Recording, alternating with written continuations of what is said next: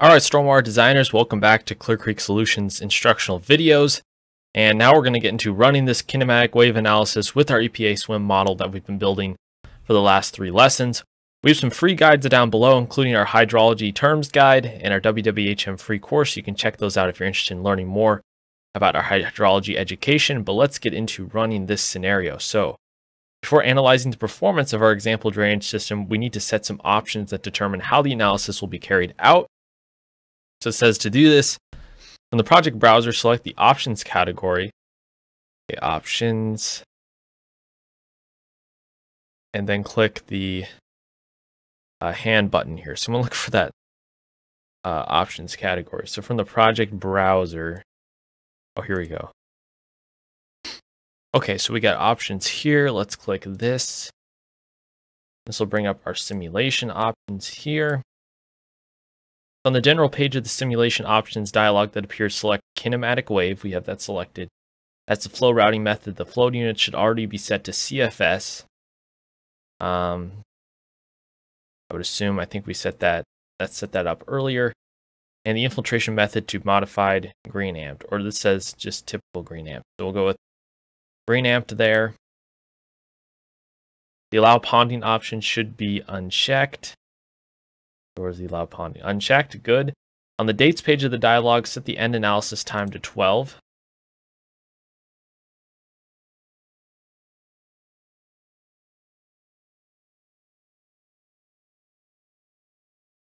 Okay, so 12 on this one. So let's go back to 0 here.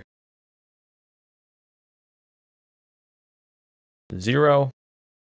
On the time steps page, set the routing time step to 60 seconds. So we want it to be 1 hour then. Or 60 seconds, excuse me. So 60 seconds, 0, 60.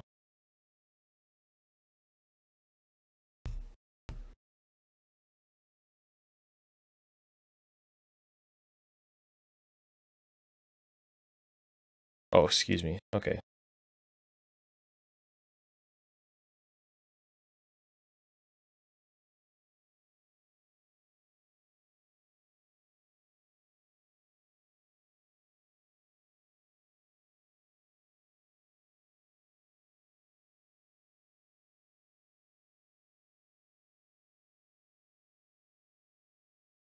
Right here, 60 seconds.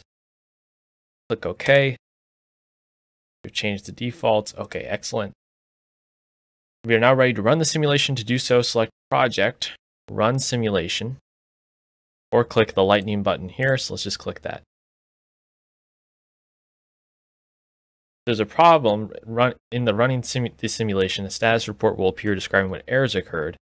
Upon successfully completing a run, there are numerous ways in which to view the results of the simulation.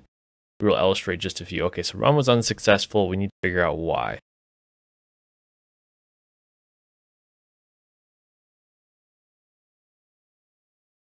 says node J4 has more than one outlet link, and then adverse slope for conduit C3. Okay, so we need to figure out what happened with J4 here.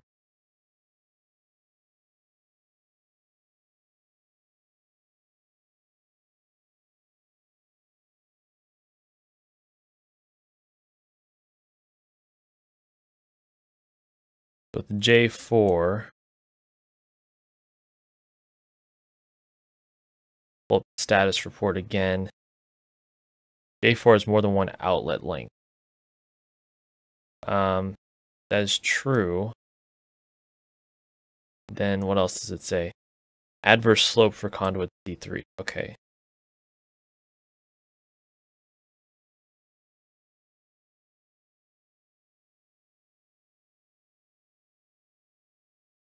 Not sure exactly what that means.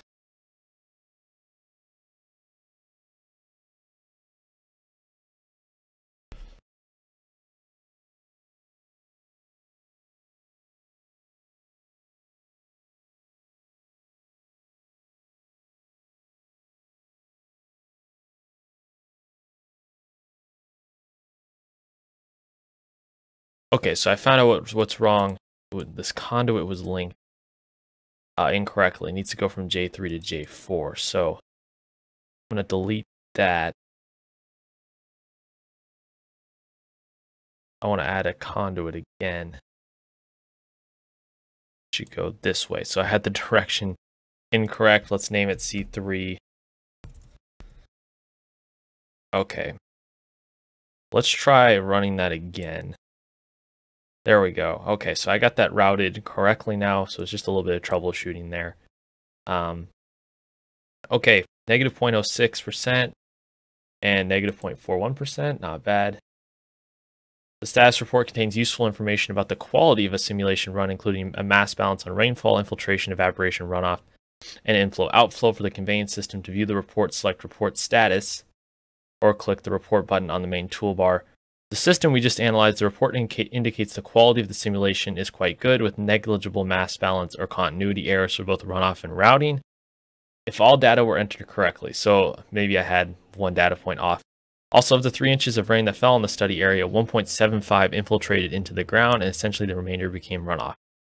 So the summary report contains tables listing summary results for each subcatchment node and link in the drainage system, total rainfall, total runoff, and peak runoff for each subcatchment, peak depth, and the hours flooded for each node, and peak flow velocity and depth for each conduit are just some of the outcomes. So to view the summary report, select Report Summary, or select the Report button. So I can go here, Status Report here, or Summary Results here to check in on some of the reports there. And then we can also view results on the map. The reports window has a drop-down list from which you'll select a particular report to view. For example, the node flooding summary table indicates there was internal flooding in the system at node J2.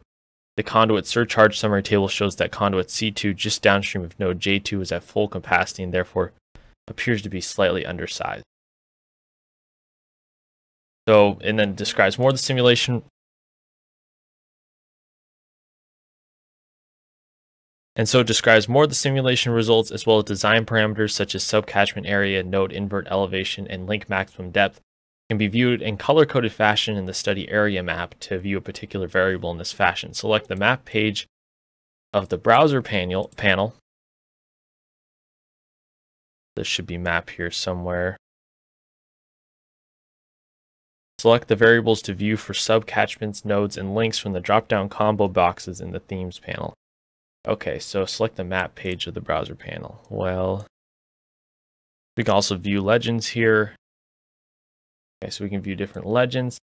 To move a legend to another location, drag it with the left mouse button held down to change the color coding. So this is just different ways to analyze the project. And then we can, there's quite a bit left in this one. So we're going to continue to go through this tutorial in the next video. You should set up your project and follow along. Try to see if you can get it to run without any errors. Took a few modifications from me to be able to do it. And we'll see you guys in the next video.